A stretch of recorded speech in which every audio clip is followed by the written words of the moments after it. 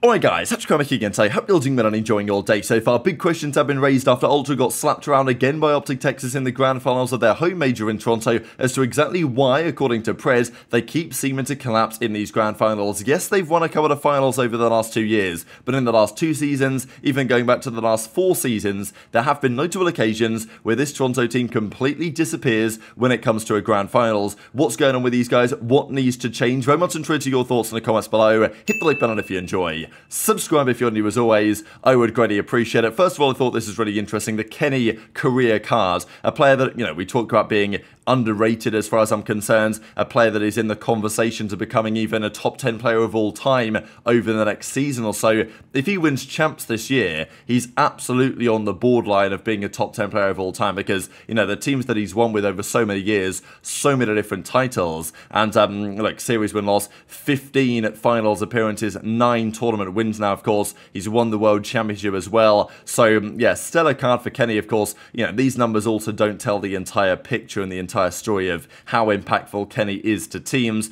We know that when he was on Thieves, certainly in the latter half of his time on the Thieves, when Octane became this really well-rounded player that could slay and could communicate and was doing the right things inside and outside of the game, it feels to me that Kenny picked up on a lot of that right. And, he was even competing back in Advanced Warfare. People kind of maybe forget this a little bit, that when he was 15 years of age or whatever, along with Envoy, they were playing back in Advanced Warfare pre the age restriction coming into play, right? Then when World War II came around, Kenny can actually come in for his rookie season and was, one of the best players. Well, he was the best player in the game, I would say, over the course of that year. Certainly with the SMG in hand, Gunless was the best kind of flex, I would say. It was between Gunless and Kenny that year for the MVP awards, but Kenny, I think, won it relatively unanimously and, of course, was also Rookie of the Year as well. But he was in the scene a couple of years before in Advanced Warfare. The age restriction comes in for Black Ops 3 with the CWL, then he can't play for a little while, goes to Halo briefly, then of course makes the return, and well, the rest is history since then. Quickly to mention as well, Kenny does not appear on this list quite, but I suppose he's not too far away. This is Slayer rating, because we put some fixes together on the website here on the advanced stats pages where you can filter by LAN and stuff like this. So yeah, filtering by offline, as in LAN events, you find the following in terms of Slayer rating. This effectively equates to if a series goes the distance, so if it goes to a game 5, effectively around 11 as well, how many kills would be expected from a player in that series, right? Because, if you're 3-0ing everyone and you're dropping 57 kills, what does that really mean? But if you extrapolate a series to a game 5, like going all the way down to the wire, how many kills are expected in that scenario, this is what you'll find. And it is pretty well aligned in general with, the MVP of the season. Now, aBeZy is actually up in 4th here, which to me is pretty surprising. I did not realize he had these numbers, or maybe there's some sort of error here, because I don't know, did aBeZy have a 1.2 hard point this year? Seems kind of unlikely to me, but whatever. This is how it looks. I'm pretty sure most of these are right anyway, if that is wrong, but maybe it's not wrong, don't know.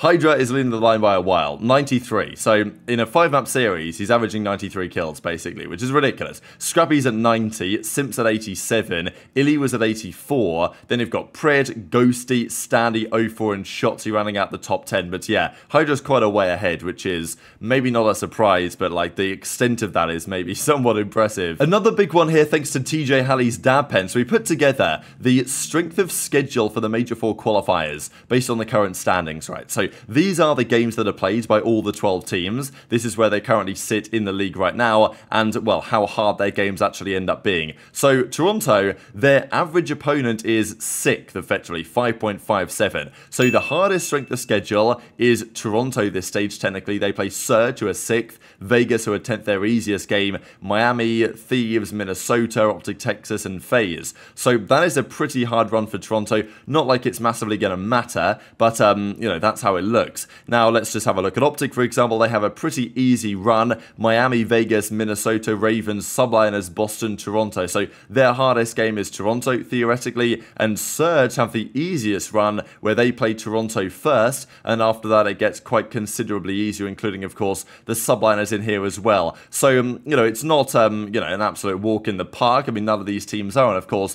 right now, a team like Vegas might not look that good. They're the 10th seed. But who knows how good they'll be in, you know, a couple of weeks' time when they're playing Seattle. Could be a different story. So you never fully know. But this is kind of the strength of schedule. So Boston, just looking at some of the teams that need points, right? Because Boston need to win, you know, 5, 6 of these games. It ain't happening, obviously, but nonetheless, their run isn't great because they play FaZe and OpTic. So you can chalk those two up. You might as well just try and win the other ones. So it's pretty interesting how Seattle surge. They're at 130 points and they have a very easy run, relatively. Whereas Miami Heretics, they have 130 points, but they have a hard run. So, like, they play OpTic, Toronto, and FaZe, all of those three in their set of matches here. So, you know, I still think Miami will make the World Championship, but those games are going to be far from easy. Ravens as well, they have a pretty hard run, so they're at 120 only. They play FaZe and OpTic here and the Subliners. So if you ever play 3 of the top 4, that's going to be a pretty hard raid. That, of course, is the benefit by being a top 4 team, is that you can't play yourself. So, you know, theoretically, your games should end up being substantially easier, which is generally why we'll see, you know, OpTic and FaZe, for example, down here, because they can't play themselves, so their games become somewhat more straightforward. But I wanted to share a couple of clips here. Pred was asking some funny questions to ReeaL, basically talking about how when they played Miami at the Major,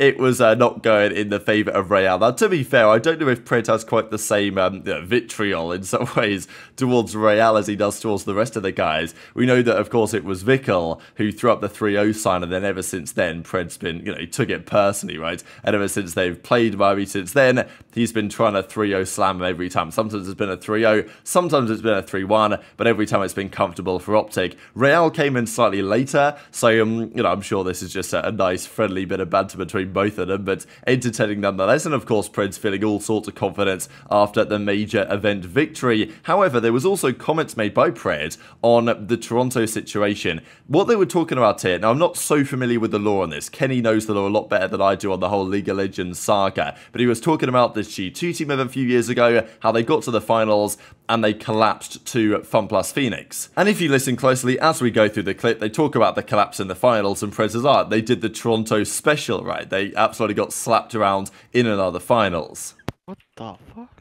Oh yeah, serious question there, ReeaL. On that sub base map 1 against you guys, why didn't you guys fucking kill me? I don't know, bro. You're too good, bro. Oh my god, I'm actually fucking dying. Holy fuck, Bulls. What, man? Your skin's pissing me off, bro. I'm not gonna lie. I'm restarting my game 1 sec. Yeah, Loki, I get extra aim assist on your skin. Yeah. So G2 gets to grand final. They were godlike. Oh my god. And like they get to grand finals, and this team that's in the other team, this is like they're called FPX, like FunPlus Phoenix. Yeah. And like this year, League made a song. Just for the... Yeah, it made a song called like Phoenix, something Phoenix. Yeah. And like it was just like the script was wrote in. Cause like this team, FPX, was like in the play-ins. They were like... They were not supposed to be here. No, not at all. Yeah. They like made a crazy run. They slammed G2. They slammed and G2 was like the best team. Like everybody thought. So that's the first time a European people have ever been in the final. What the fuck? Well, they made it to back-to-back finals. G2. Yeah, but then they got won? slammed. Both times they got slammed. No, yeah, they got on slammed some ultra shit. Damn. Some ultra shit.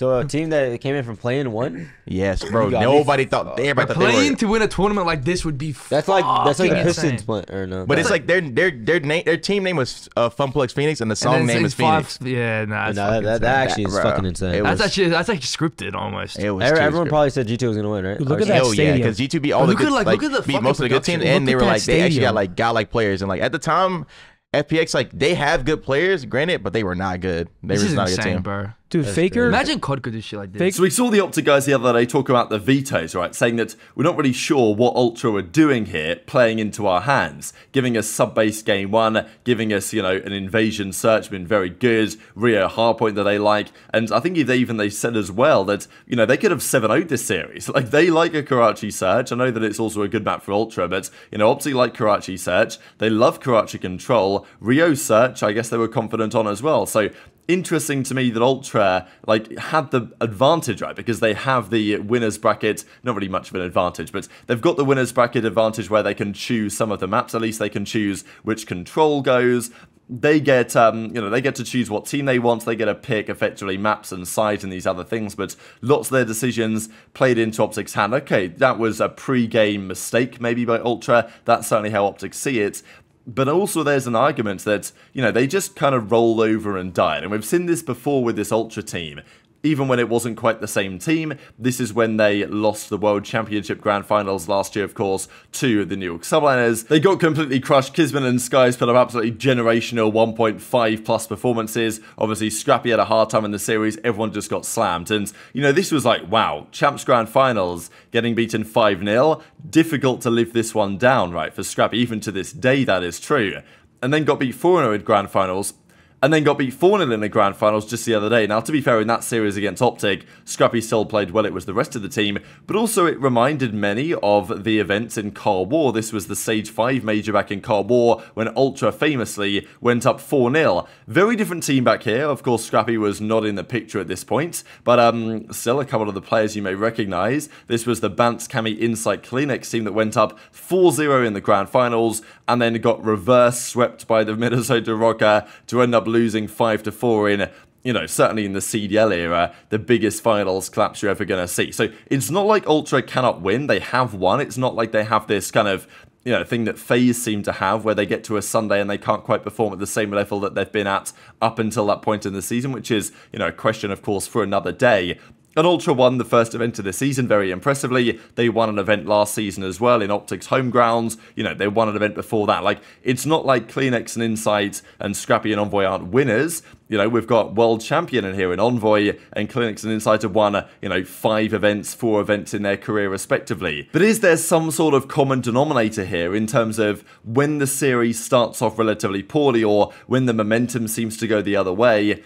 Do CleanX and Insights, have what it takes to execute in that scenario? I don't know. Like, obviously as a European COD fan, it's kind of difficult to admit, but there might be, back in the day, it always used to be a talking point about how the European players would just always choke in the key moments. And I don't really think that was, I think that was overblown. But I don't know, maybe there's still some truth to it, in the sense that when things are going badly, these guys do not seem to be able to quite lock in again in the way that they might want to. I'm not really sure there was any stopping that OpTic train in the finals, but I do think that if it had been FaZe in the finals, for example, it would not have been a 4-0. That is my feeling. Like, FaZe never go down like that. Like, even if they're not playing the best, and obviously their Sunday record is not great at all, but they always will put up a competitive fight. They'll win maps off you and stuff like that.